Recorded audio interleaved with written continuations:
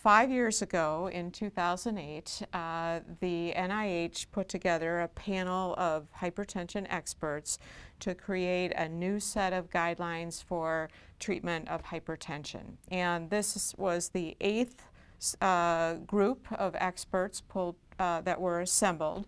And the previous set of guidelines, the 7th set, was published in 2003. So now we're out 10 years from those previous guidelines. So the guidelines were to be drafted in an entirely different way, based on an extensive search of the medical literature and pulling out the highest quality trials, randomized controlled trials, to base decisions for treatment on the results of those trials. And so this is an evidence-based set of guidelines. Right. So there are some changes in this set of guidelines from the previous set, really 3 different changes.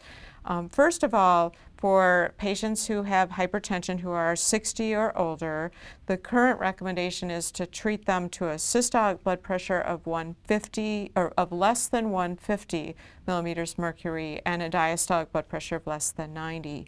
And that's different than the previous guideline, which essentially said that anybody with hypertension should be treated to under 140 systolic and 90 diastolic. So there's been a change in that target for patients who are 60 or older.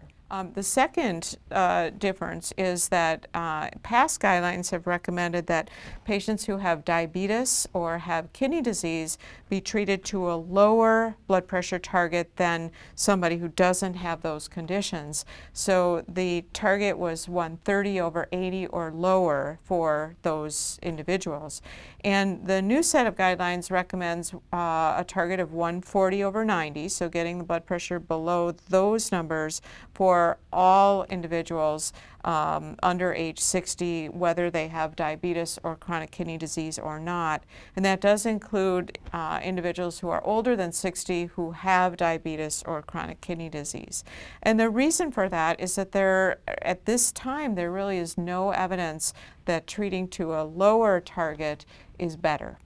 So by reducing the intensity of treatment, by having to use less medication and not having to get the blood pressure down as low, doctors are less likely to have their patients having side effects from either over-treatment, blood pressure too low, or from too much medication. Right, so the third difference in this set of guidelines from the previous is that the recommendation is to use a medication from one of 4 different classes of blood pressure lowering medication. In the past, thiazide-type diuretics were recommended as the preferred starting medication, but now the new set of guidelines equally recommends 4 different types, including thiazide-type diuretics, but 3 other classes of medication.